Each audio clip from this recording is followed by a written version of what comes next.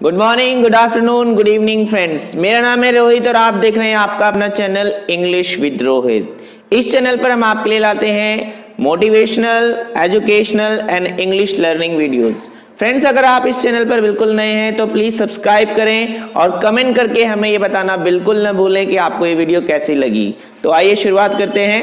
Good morning friends, today's topic is modal verbs. So we are going to learn today modal verbs. आइए सीखते हैं। Our first modal is should and second is must and the third one is ought to. should का प्रयोग कहाँ करते हैं हम friends? should का प्रयोग वहां किया जाता है जहां आपके सेंटेंस में verb के साथ चाहिए शब्द आ जाए और आप उस सेंटेंस में किसी को सलाह दे रहे हो या कोई व्यक्ति किसी को कोई सलाह दे रहा हो। जैसे कि हमारा एग्जाम्पल है फर्स्ट, तुम्हें रोज 2 घंटे पढ़ना चाहिए। हम किसी व्यक्ति को बोल रहे हैं, किसी स्टूडेंट को बोल रहे हैं कि भाई तुम्हें रोज 2 घंटे पढ़ना चाहिए, हम उसे एक सलाह दे रहे हैं। हमारे सेंटेंस में पढ़ना एक वर्ब है और वर्ब के बाद चाहिए शब्द आया हुआ है, यानी कि शुड को लगाने की ये सारी कंडीशंस इसमें आ रही हैं। वर्ब के साथ चाहिए भी आ रहा है और कोई किसी को सलाह भी दे रहा है। तो आइए देखते हैं रूल क्या होता है मॉडल वर्ब का। Subject plus modal verb plus verb की फर्स्ट फॉर्म प्लस ऑब्जेक्ट। हमेशा आप मॉडल वर्ब में वर्ब की फर्स्ट फॉर्म का यूज करेंगे, ठीक है। सेंटेंस बना हमारा, you should study daily 2 hours। You कौन है हमारा? सब्जेक्ट है यू।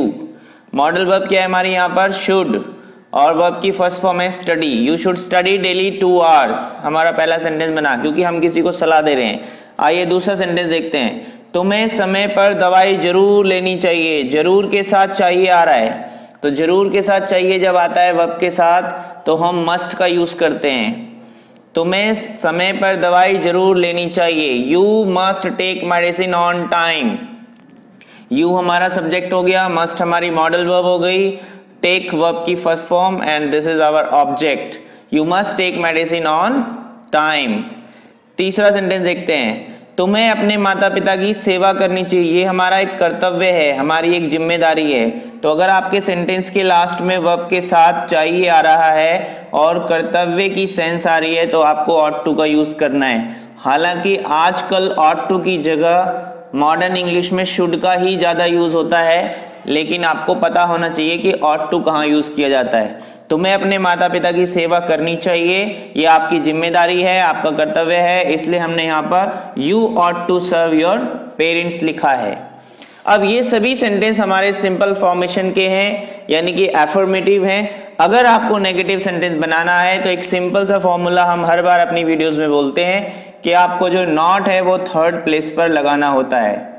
तो you should not study daily for 2 hours। You must not take medicine on time. You ought to serve, you ought not to serve your parents. If you want to make negative sentence, it's very easy. You have to use not at the third place. Simple.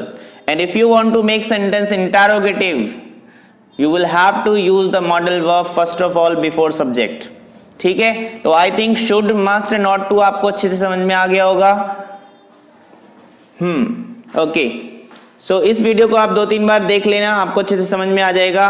फिर भी अगर आपका कोई doubt है तो आप comment में लिख सकते हैं। I will try to solve that. Thank you, bye bye. तो दोस्तों सब्सक्राइब करें, शेयर करें इस वीडियो को अपने दोस्तों के साथ ताकि वो भी इस वीडियो से फायदा उठा सकें, और नीचे कमेंट करके हमें जरूर बताएं कि ये वीडियो आपको कैसी लगी, ताकि हम और मेहनत करें और बेटर वीडियोस आपके लिए लाते रहें। तो आज के लिए बस इतना ही। मिलते हैं एक नई वीडियो में नई एनर्जी और नई जोश के साथ। Thanks for watching, bye bye.